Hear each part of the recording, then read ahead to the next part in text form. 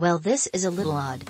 Despite there not being an actual announcement about it, Bungie appears to have launched a new version of Destiny 2, one that makes good on their promise to revisit pricing on older paid content.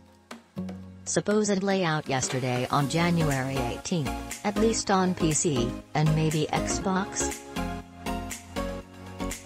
Can't find it live on PlayStation.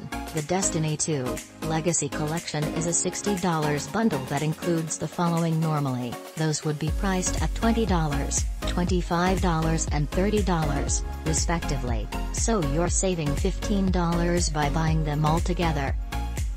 Forsaken's campaign, as a reminder, is currently free, but the story missions and the Tangled Shore are being locked in the content vault in a month when Witch Queen launches. Then the Forsaken pack will include the dungeon and raid and exotics from the original DLC at a reduced price. This Legacy Collection does not include Year 4 seasonal content, which is leaving in a month. I suppose the idea here is for Bungie to be able to sell a $60 copy of something, given that the base game is now free. The Witch Queen is launching for $40, though an $80 deluxe version gets you every season this year, plus 2 dungeons that, as far as we know, are only available through that bundle, at least right now. Is $60 a good deal for all that other content?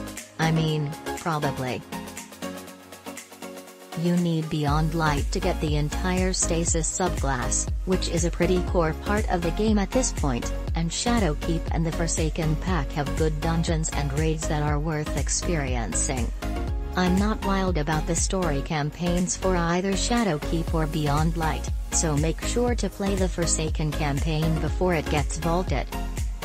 There is no guarantee what may get vaulted a year from now, and which part of your $60 purchase could be rendered inert, but that's the risk with Destiny 2 these days.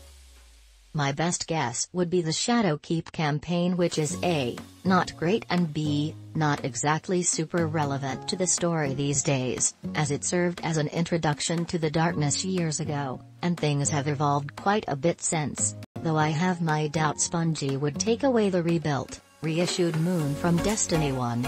As for why this pack hasn't really been talked about or announced yet, I'm not sure. Maybe it went live on some of these storefronts early, and I'm unclear as to why I can't find it on PlayStation.